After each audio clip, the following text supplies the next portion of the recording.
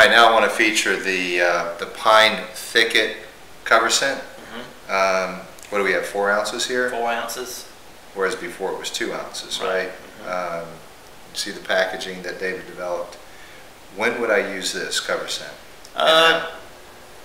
Just about any time you go hunting. If you're hunting in a pine thicket or an area where there's a lot of pine, you would use it to cover your own human scent. The good thing about this scent is it's all natural. There's no chemicals in it.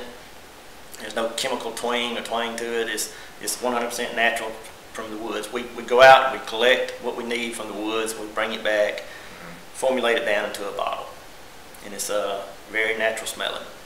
Is there any particular time of the year you would use it, or you just always use it? You can use it during bow season, gun season, late season. It doesn't matter.